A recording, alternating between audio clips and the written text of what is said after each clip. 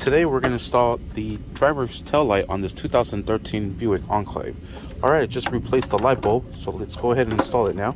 Alright, next we'll just connect these pigtails, just like so in here. Press it in, lock it down. Now this is going to slide somewhere. Where you at? Oh, you're down here. Slide right in there. And it's actually going to go this way. There it is. Now we're able to put this nipple right into there. Slide it into place. Then press it in. You'll hear it clip. We're going to use the two 7mm bolts that go right into there.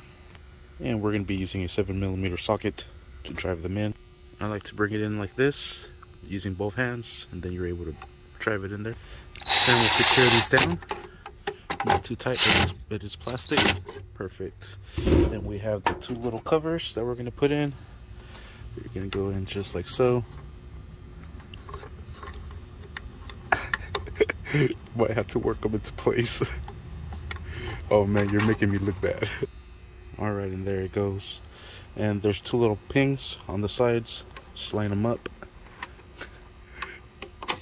There, got that one. And there it is. And that is how you install the driver's taillight on this 2013 Buick Enclave. Thank you for watching. Please like and subscribe.